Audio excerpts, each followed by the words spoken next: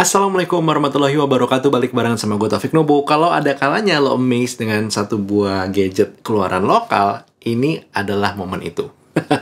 Gue lagi ngomongin satu buah tablet keluarannya Advan, yaitu Advan VX Tab atau Advan Tab VX. Yuk kita obrolin. Sebelumnya izinkan gue kenalin diri dulu. Nama gue Taufik Nobo. Halo, dan emang gue biasa bikin video seputaran teknologi, lifestyle tech, dan juga tech thoughts. Jadi kalau lo mungkin emang tertarik dengan dunia-dunia teknologi, please do silahkan klik tombol subscribe dan juga nyalakan notifikasi untuk semua aktivitas dari channel ini. Dan gue bakal bikin disclaimer kalau Advan Tab VX yang gue pegang saat ini emang diberikan oleh Advan Indonesia ke gue untuk gue pakai, gue coba, dan kemudian gue bikin videonya. Tapi mereka tidak membayar gue dalam bentuk rupiah.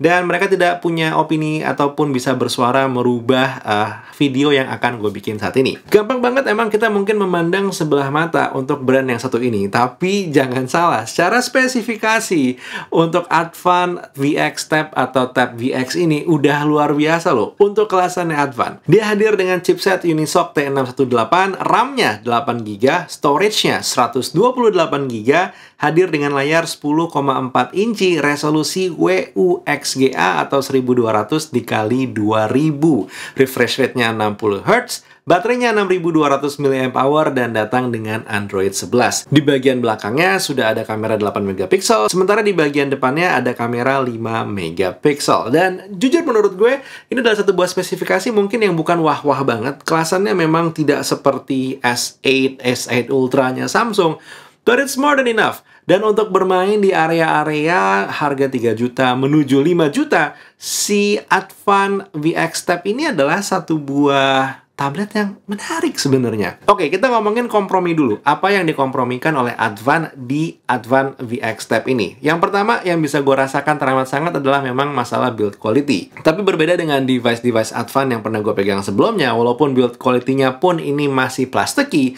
tapi bisa dibilang ini adalah satu buah peningkatan yang sudah signifikan untuk Advan. Lalu pengorbanan kedua yang bisa gue rasakan itu adalah di masalah UI. Dia sebenarnya ini clean banget ya, tidak ada bloatware-nya, aplikasinya sedikit banget yang ada terinstall di dalam, jadi emang bener-bener lega dan lo bisa ngapa-ngapain dengan sangat leluasa.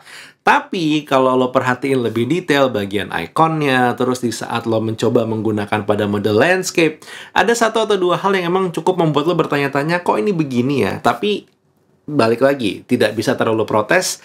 Kalau kita coba bandingin antara spesifikasi dan juga harganya, plus untuk performa hari-harinya yang surprisingly, again, doing really well. Dengan chipset Unisoc T618 dan juga perpaduan RAM dan juga storage-nya, ini gue sangat mudah untuk mengoperasikan tablet ini untuk aktivitas sehari-hari yang berhubungan, let's say, dengan ketik-mengetik, terus juga nonton, sampai untuk multitask. Si Advan Tab VX ini adalah satu buah device yang udah mumpuni. Di saat gue coba split screen pun, gue tidak merasakan satu buah delay atau lag yang membuat gue males make. Enggak, itu semuanya aman-aman aja. Bahkan di saat gue coba pairing dengan ya device-device yang juga bisa gue bilang cukup budget yang gue punya, seperti keyboard keluarannya Tafware, dan juga mungkin ya ini mouse-nya mungkin agak lumayan, yaitu yang M650 keluarannya Logitech, tetap masih bisa dibilang ini adalah satu buah experience yang menyenangkan loh. Ternyata menggunakan setup simple seperti ini, dan cukup kaget karena ini keluarannya Advan. Untuk delay juga gue tidak merasakan terlalu banyak ya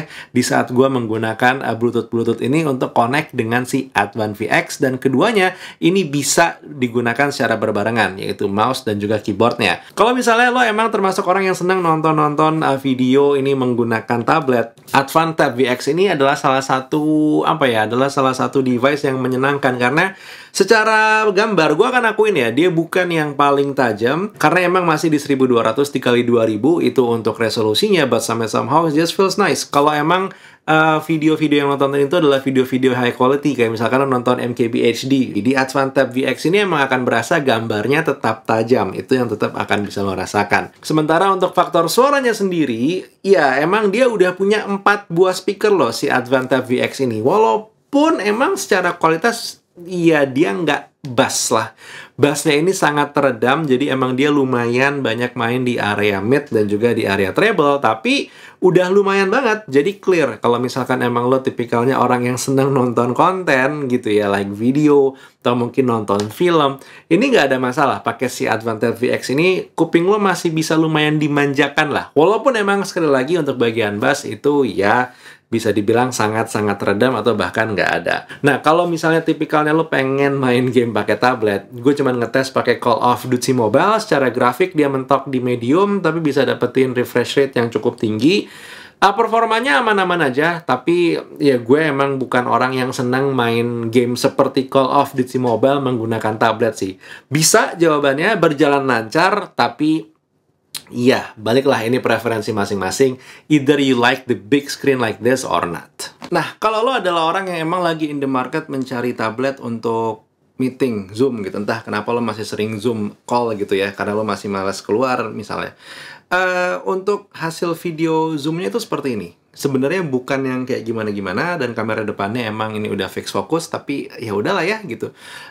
Untuk kelasannya lagi-lagi ini udah cukup dan masih bisa dipakai. Emang secara kualitasnya kelihatan lo tidak menggunakan high-end device. But then again, di saat lo beli satu buah tablet harga 3 jutaan, ya lo memang tidak akan mendapatkan high-end device juga. By the end of the day, si Advan Tab VX ini adalah satu buah tablet yang gampang banget gue rekomendasikan kalau lo mencari satu buah tablet di kisaran harga itu 3 jutaan. 3499 udah datang dengan case-nya pula gitu kan. Jadi really easy buat gue rekomendasikan.